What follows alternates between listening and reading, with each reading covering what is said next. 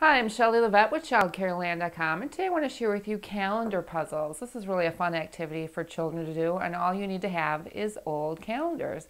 This is the perfect time of year to put in requests for parents in your classroom or your early learning environment to send in their calendars that they will have at the end of the year when they switch over to the new calendars for the new year. Of course, you always want to make sure that the calendar pictures that you use are appropriate for children, and you don't want them to be anything too complicated.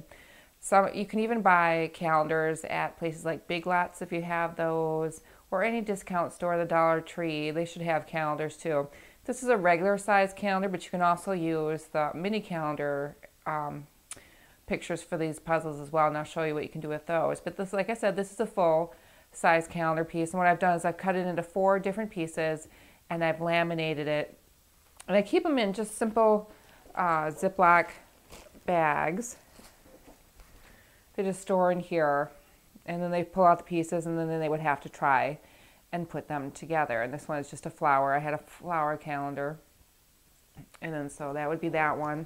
There's lots of different kinds of calendars, and so you have certainly many things to choose from. If you do put a call out for parents to help you with those, you can really get some unique ones. This one was an animal, baby animal calendar. Or that. Like so. And again, these are the full size. There we go. You can see a little bit better up here. But it's up to you how many pieces you want to cut it into. I think 4 is a good size for younger children, especially when you have nothing to really distinguish too much what the borders are, or this is all pretty much the same color. So you know, take that into consideration when you're cutting up how many pieces you would like to do. As I did mention, there are mini calendars out there. They're the smaller calendars, and what I do with those is you could do those into 4 pieces too, like I've done with these.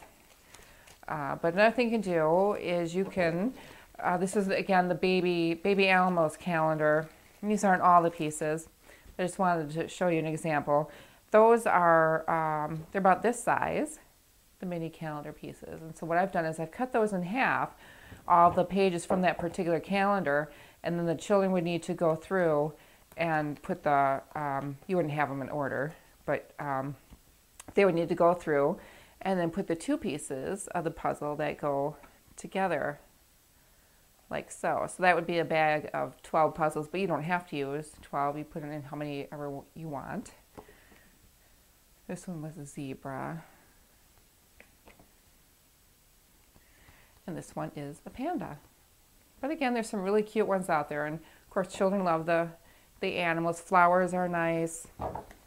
I do have these in the flowers too. But again, I just store them in a Ziploc bag in a basket, and then children can self-select these to do them. These are great for visual discrimination skills too. So these were the flowers, and these are a little more complicated sometimes for children to do. Right here. Oh, am I going to get this one? No. See, even for me. There we go. And I'll do one more here. These 2 go together, like so. But again, the materials are relatively inexpensive. You just need to cut them apart and how many pieces you want. I did, on the back of these, I did glue these onto a sheet of cardstock paper, and then I laminated them, and then I cut them out again.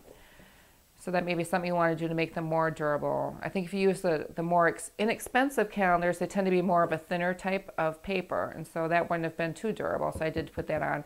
And sometimes they have calendars, like if you use the mini ones, they already have the calendars for the next month or the previous month on the back on there, so I wanted to cover that up. But it's up to you how you choose to set yours up and how you would do yours. For calendar puzzles, I'm Shelly Levette with ChildCareLand.com. And thanks for watching.